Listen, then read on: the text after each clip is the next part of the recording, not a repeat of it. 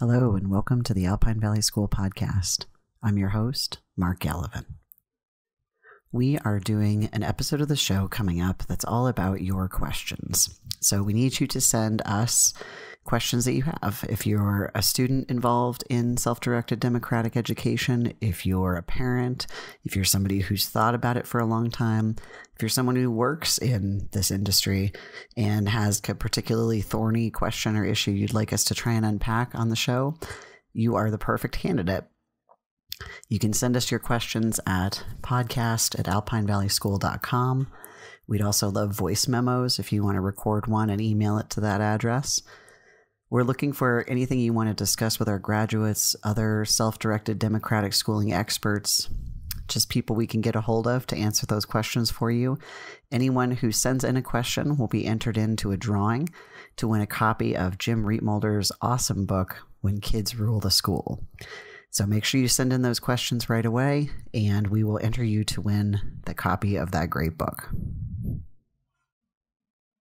This is the final episode of our core learning series, which started with learning to read, continued with learning to write, and this episode concludes with learning math.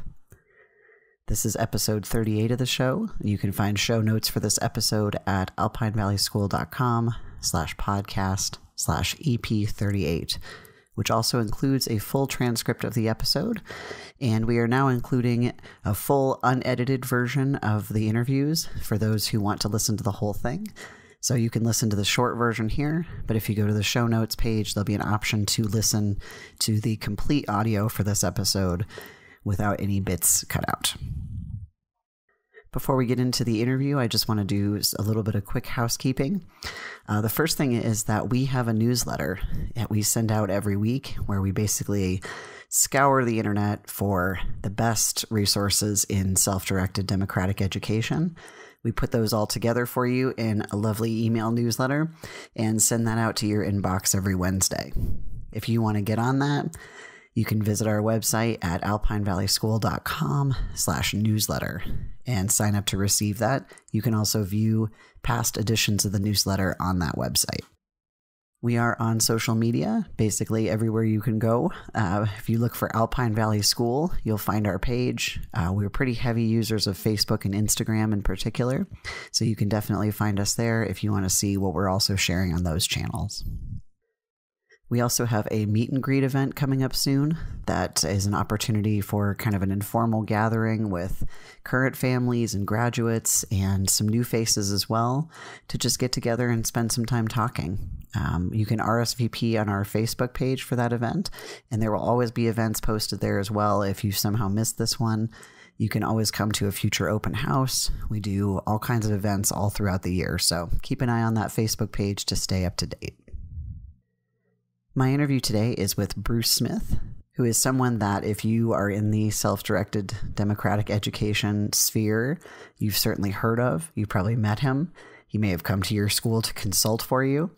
He's got decades of experience in this style of education, has worked at several different schools.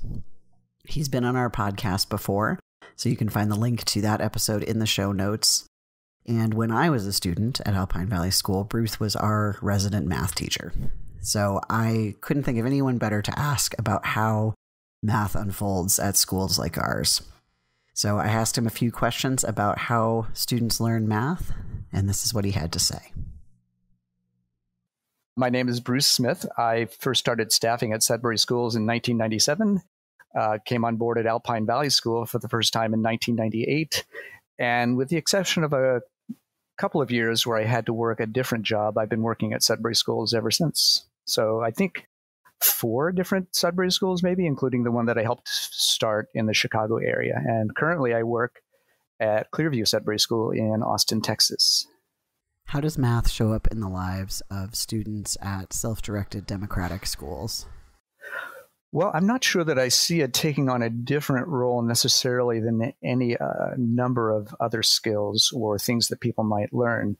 You know, the part of the philosophy of the Sudbury model is that if something is truly basic to success in actual life, then the schools, as scaled down models of the real world, will inevitably present situations where students run into the need for those skills in a way that's meaningful and relevant and something that they want. So in terms of math, one of the unique aspects I think of math is that was, especially at Alpine Valley, the subject that I had the most requests for actual instruction.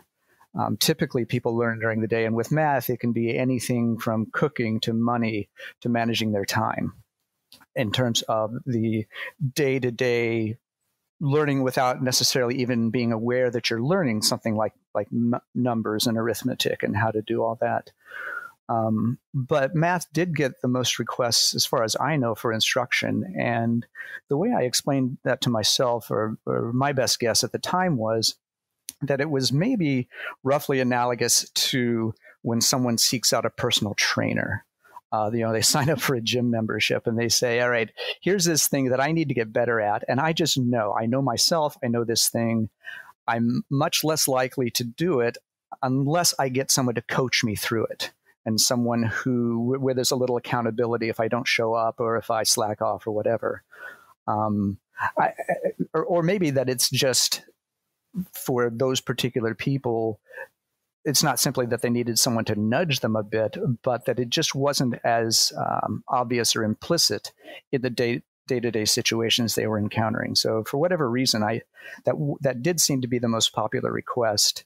But otherwise, it was just, in many ways, it just seemed like one more interesting, useful aspect of the environment for them to explore. What did the math classes that you taught look like?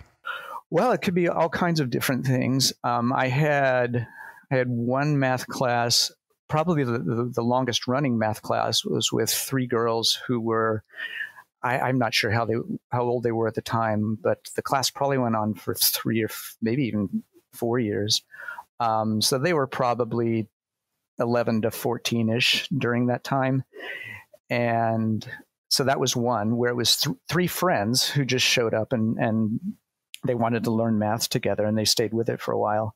There was an older student who wanted to learn algebra, and then she went on to do SAT math prep with me. That was one-on-one. And then there was what I'm pretty sure at the time we called the many people math class. And it was huge. It must have been 8 or 9 people, which qualifies as huge in terms of my Sudbury teaching experience, formal class teaching experience. And that was kind of crazy, actually, because they were all doing arithmetic more or less, but I would have pages and pages of worksheets and problems, and I would be like this human pinball bouncing back and forth between them. I might start out the class with one 5-minute lesson. Okay, here's this one type of problem. Here's one way to do it. I will work with each of you individually to make sure that it makes sense for you. But then most of the class time, I was just going back and forth and working on specific problems with specific people and trying to basically find the one way that was going to connect. Because this is a very common dynamic with me in teaching math in a Sudbury environment, is that instead of saying, this is the way I'm going to teach it, I have studied this, I know this is the best way to teach this particular concept. It was more like I would look at the type of problem and I would say, okay, here's one possible way of approaching this. And if it doesn't make sense to you, that's fine. We'll go on to number 2. If number 2 doesn't work, that's fine. It's not a reflection on you. It's more a matter of trying to find what's going to connect with that particular person at that particular moment or stage in their learning. And so eventually, more often than not, we would hit upon some way of making it make sense to them. But in terms of what it looked like, yeah, if it was more than 3 or 4 people, that was pretty rare. So it's very highly individualized and highly customized, and more about it. Maybe it's the difference between buying a suit off the rack and getting one that's finely tailored and customized to fit you. It's kind of how it worked. I also wanted to include my favorite math teaching story, which you may have heard a number of times. So I ask for your indulgence on that. It's just so cool. So the 3 girls who took the class for 3 years at a time, they not only did they always show up, but they tended to be the ones getting me for class. I would be busy with some other administrative thing or what have you, and they would say, "Bruce, it's time for class. You're late. Come on." And I would show up for class. Well, one day I showed up on time without prompting, and they weren't there, which was pretty unusual. And I thought, well, I'll wait for a few minutes, because my standing agreement with teaching was that teaching a Sudbury class was that I will show up on time. If you don't show up, I've got other things to do, and if you continue not showing up, we'll maybe need to talk about that. But so I waited for a few minutes, and then they continued to not be there. So I went looking for them. And the reason why these 3 girls missed math class was that maybe 15 or 20 minutes longer than that, I don't know, before class, they started working on the material. So they were doing math by themselves in another part of the school, and they lost track of time. So they missed math class because they were working on math and forgot that there was this class that they needed to go to with it. So, what about students who never take a single formal class during their time at the school? How do they learn the language of numbers and incorporate it into their lives? Well, I think one word that you just used jumped out to me, and I think is key, and that's language. And I would even stress that in the classes I would teach, that math is a language. It's a tool. It's a way of accessing the world around you. And as for how people who never took a class would access it, I think the fact that the schools are run democratically, and that part of that includes spending the school's money. As I was saying before, anything that has to do with math in your personal day-to-day existence, you may not even know that you are learning it. So I think it's, and actually there's another element to it as well, I would say, which is that depending on how old a student is when they enroll at a Sudbury school and what their history is with formal instruction or math or what have you, I think that there's a lot less reason for them to develop math anxiety at Alpine Valley or other Sudbury schools, because they're not, they don't have a teacher sitting up in front of them, not to pick on even a hypothetical straw man teacher here, but I think that it's very easy for people who are good at something to try to explain it to someone else and say, "Oh, this is simple. This is easy." Like maybe that's the last thing that someone who's struggling with it needs to know. So I think that in addition to immersing them in a real world environment where quantitative reasoning is just embedded in life, I think also that we avoid messing things up and making them seem even more difficult. I think the fact that kids can grow up at a Sudbury school and not lose their zest for learning and not lose their confidence and just regard math or any other thing that might be difficult and might be notorious, just regard it as one more interesting thing to learn, one more game to solve, one more puzzle.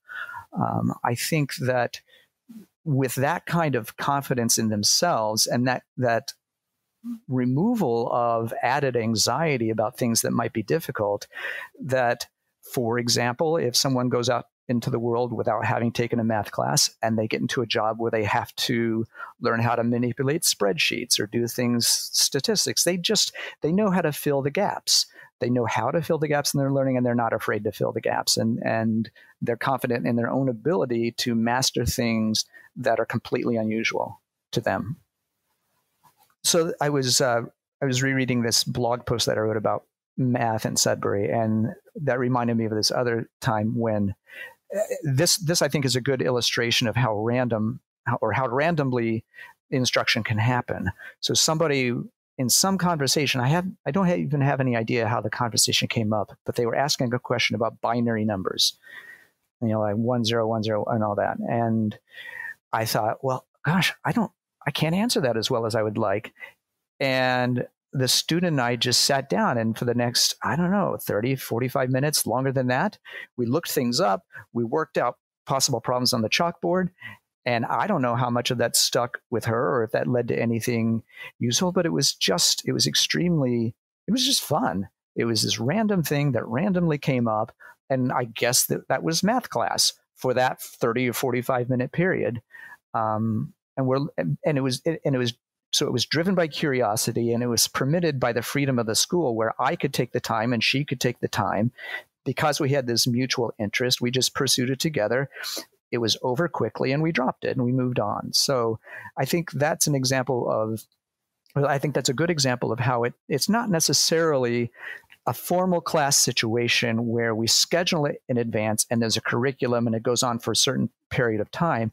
You can have just random bursts and moments of math learning and math instruction, and it's fun, and it's not a headache for anyone. And who knows what usefulness it has down the road, but I think you can ask what usefulness any sort of instruction will have down the road. I just love that at our schools, this kind of enjoyable, spontaneous, mutually interest-driven learning is possible. Thanks so much to Bruce for coming on the show and talking to us about how students learn math. You can listen to the rest of the Core Learning series, which includes reading, writing, and arithmetic, at alpinevalleySchool.com/podcast. This is episode 38 of the Alpine Valley School podcast. You can find show notes for this episode at alpinevalleySchool.com/podcast/EP38 for episode 38, which includes a full transcript of the episode, a link to the other interview we've did with Bruce in the past, and a full unedited version of the audio from the episode. Just one final reminder about our question and answer episode that we're going to be doing coming up. If you email us your questions or voice memos to podcast@alpinevalleySchool.com, your question may be featured on that episode, and anyone who sends in a question will be entered to win a copy of Jim Rietmolder's wonderful book, When Kids Rule the School. Thanks so much. I'm Mark Gallivan. This is the Alpine Valley School podcast, and we'll be back again soon with more stories of real learning for real life.